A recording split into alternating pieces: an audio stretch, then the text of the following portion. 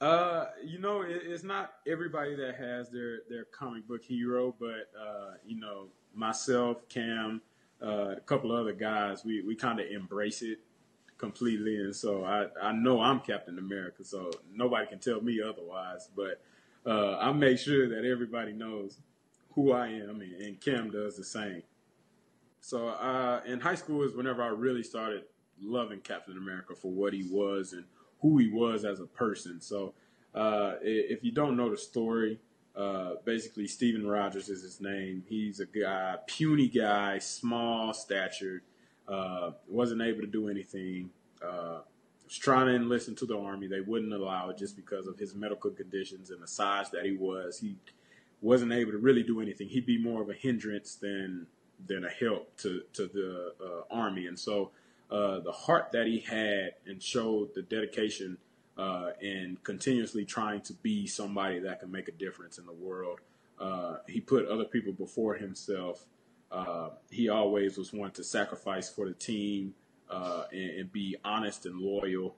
All the traits and characteristics that I wanted to instill in myself just from a human being standpoint. And it made me understand that, hey, he's more than just a superhero. He's somebody, he's basically a role model. I know he's fictional, but he's a role model that I like to, emulate myself after. And so seeing the characteristics that he was, being small, undersized, in high school and in college, I kind of got that same type of criticism, I guess. He's too small to play football. He's too small to play at Texas. He's too small to be a professional running back or this and that. Anything that kind of helps fuel the fire. It always was Captain America's fuel to himself. He wasn't going to let anybody stop him or tell him what he could or could not do.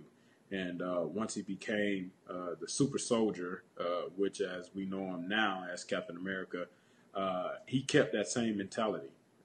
He didn't lose any part of himself due to the fame or the hype that came with being a superhero. And so he continued to serve, put others first before himself and just be a beacon of hope for others. And so that's kind of the person that I would want to emulate and be like.